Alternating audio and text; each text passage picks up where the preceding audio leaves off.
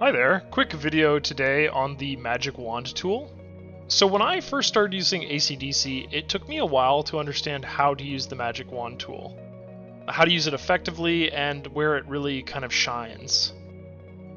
So I figured this would be a good topic to cover for a tutorial.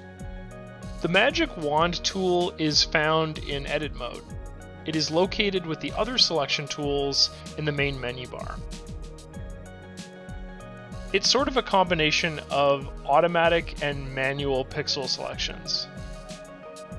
Before using the wand tool, I would suggest changing your overlay method.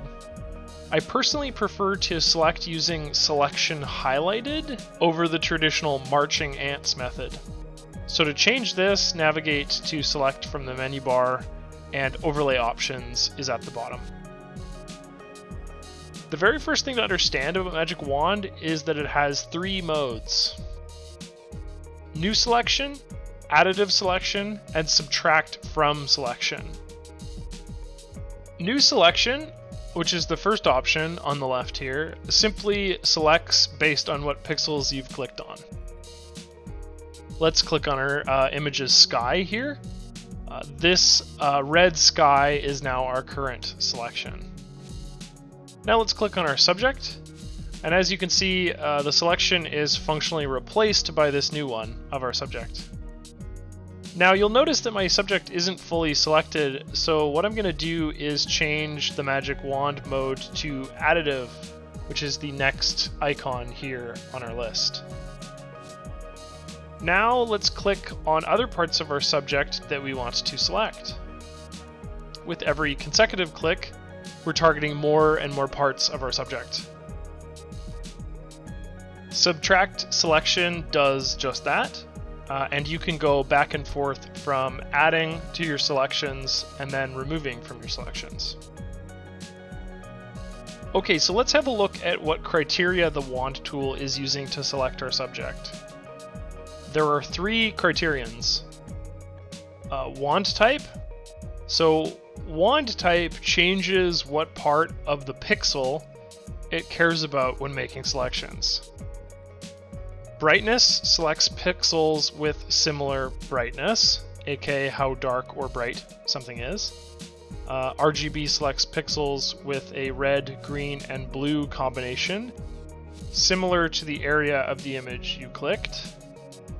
And color selects pixels that are a mixture of both of these other values, so RGB and brightness.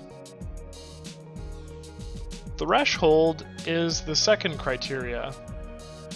A lowered threshold will result in a much more discriminatory selection, and a higher threshold will result in a more impartial selection. If I set my threshold to 5 and select the sky in my image, you'll notice less is selected than when I increase my threshold to 25, and do the same. The third criteria is the connected button. All this means is that when you click to perform a selection, it will try to only select areas that are near to the original pixel that is targeted. So from here, what we can do is we can add more elements to our selection. I'm actually going to skip ahead as I do this because it can take a while. As I'm doing this, I may adjust the threshold slightly. Maybe it should be a bit lower so I can be a bit more incremental with my additions. When I'm satisfied with my selection, I'll add an adjustment layer. Here we're actually warming up our subject because he appears a bit cold.